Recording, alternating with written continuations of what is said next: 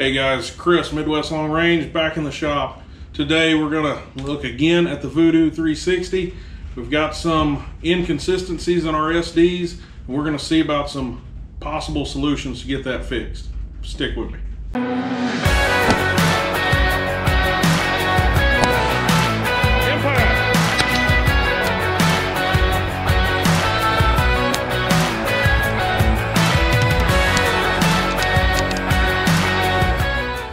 Alright guys, so we got it back on the bench today.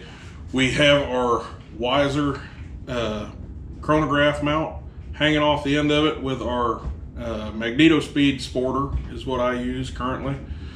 We're going to take some initial readings. We're just going to do this with some SK rifle match ammo. Do a 10-shot string and kind of see what kind of numbers we're getting.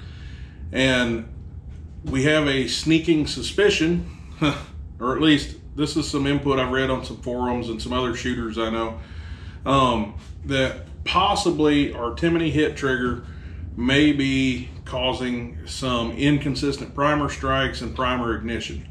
So we're going to test that theory today and just kind of see what we come up with. So let's get this thing out the window and let's get our first run of shells through it. All right, so now we're going to shoot our first 10-shot string and see what kind of numbers we come up with.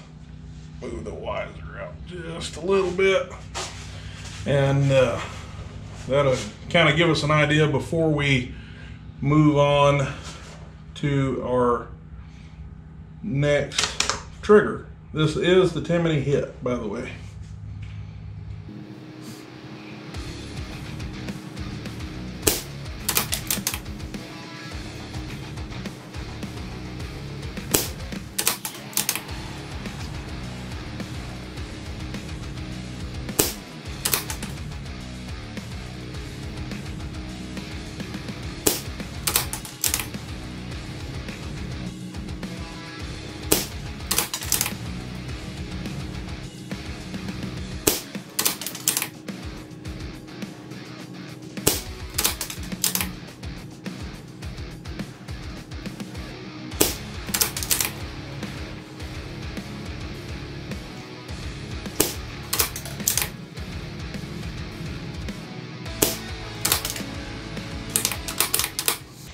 Well, there's 10 shots.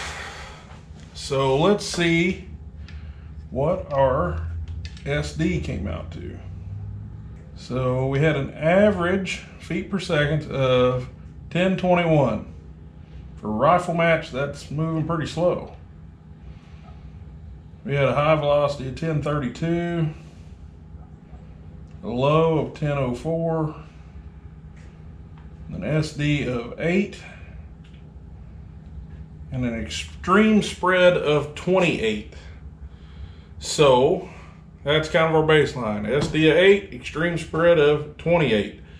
And we'll see if either of those numbers can improve any, and we'll go ahead and get the trigger swapped out. So let's see what happens. All right, so we're gonna go ahead and get the Timney HIT trigger pulled out of it. I do not have a spare Trigger Tech diamond. I don't have an extra 300 or however many dollars sitting around. And I do have some friends who said they would loan it to me, but I want to go ahead and get this video going. So what I do have is I have a Trigger Tech Special. It's not a diamond, but maybe we can use it to at least validate the theory. We'll see what happens. Eventually I will get a diamond and we will try that out and see what the difference is there as well. But let's go ahead, get this trigger out, see what we can get going. All right, we got everything set back up. We're gonna try the Trigger Tech Special and see if we get any different numbers on our velocities. Really, we're just looking for SD, extreme spread, that kind of stuff.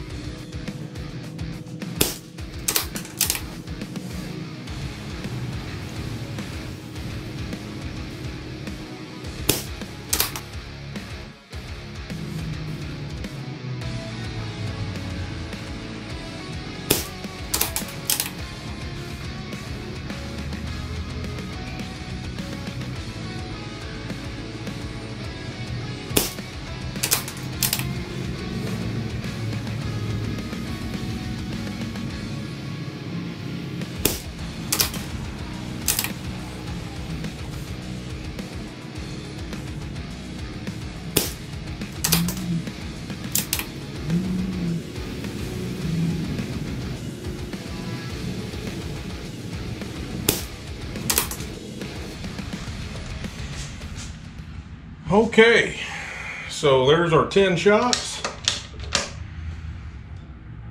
Let's see what the old chronograph has to say. If it'll get done blinking here. There we go. So we had an average of 1030,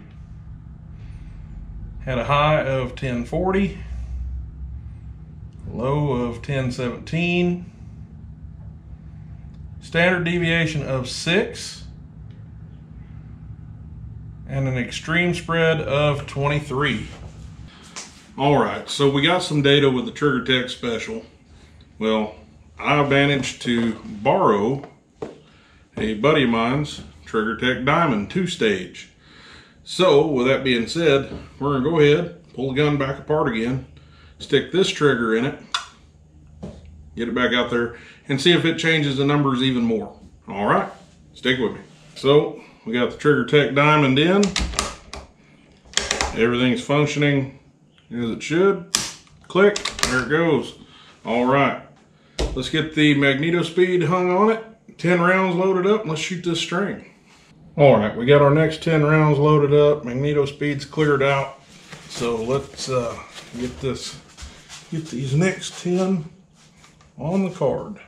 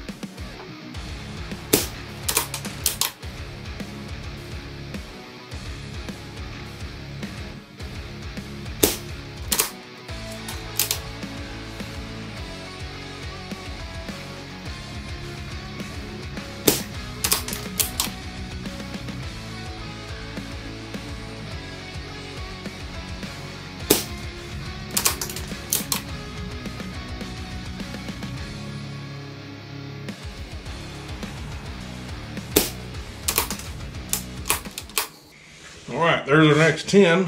Let's see what the numbers look like.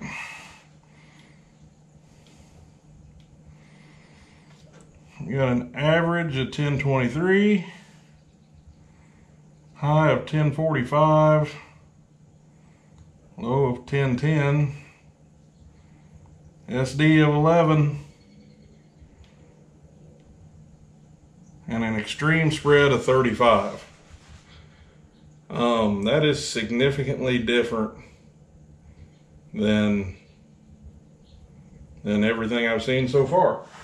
All right, so after a little more testing off camera, what we came up with was, so today the TriggerTech Diamond had a standard deviation of 11 feet per second with an extreme spread of 35.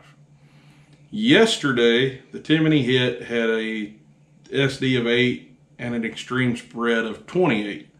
Well, I don't know if the weather conditions or something have changed today, maybe some pressure. The temperature's a little different, but not by much. But today, with the Timney HIT in it, we got a SD of 12 with an extreme spread of 34. So literally, the two triggers are within 1 feet per second of each other, basic, on either one, extreme spread or SD, and they are essentially the same.